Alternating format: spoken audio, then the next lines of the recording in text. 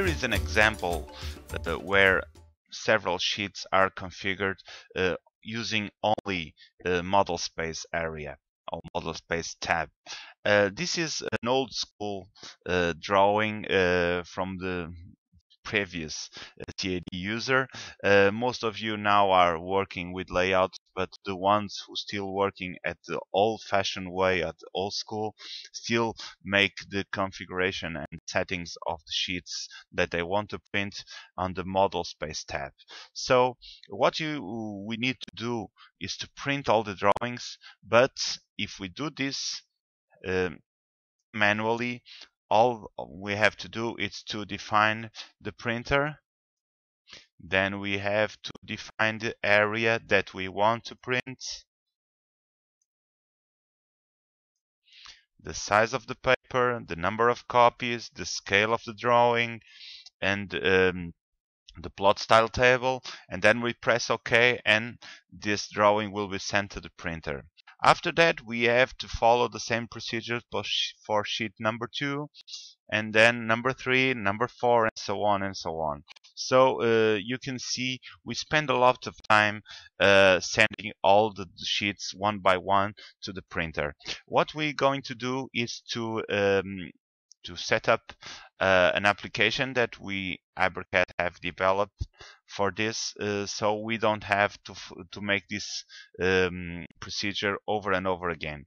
So at first we need to open the zwcad.pt website, which is ABRCAD's the Portuguese ZWCAD distributor of ZWCAD in Portugal. So we make www.zwcad.pt, then we press blog. I know most of you who speak English don't understand what's in the website. Forget it, it's just for the Portuguese user. But if you press blog, you will find that our blog is developed not only in Portuguese but also in English, and you will find the same text in English and Portuguese.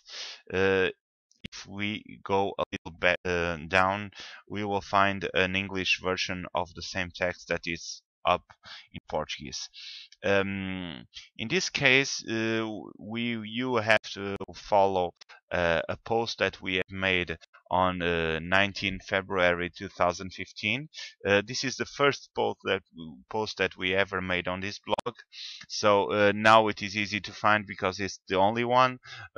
But later you will have to search for these dates in order to find the link so you can make the installation of this application.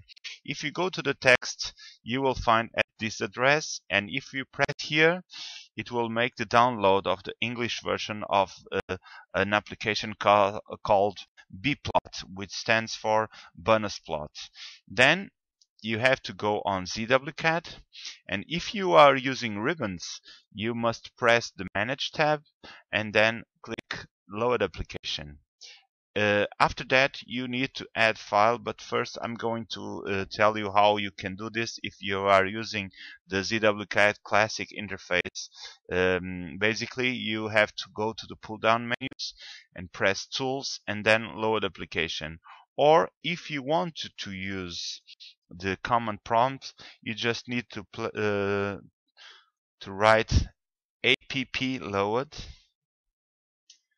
and it will open the same dialog box. Then you have to press Add File, and you have to tell the computer that you want to use the bplot_english.zel, and then press Add, and after that you will press Load.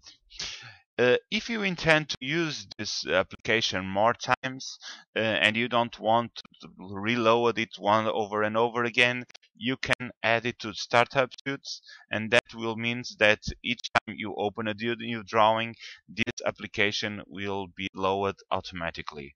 So you press OK, and now we are ready to test this application. First of all, we must configure the plot of the first sheet. It's the only one we need to configure. First, we have to define the name of the plotter or the printer. In this case, I will use a printer that I don't have.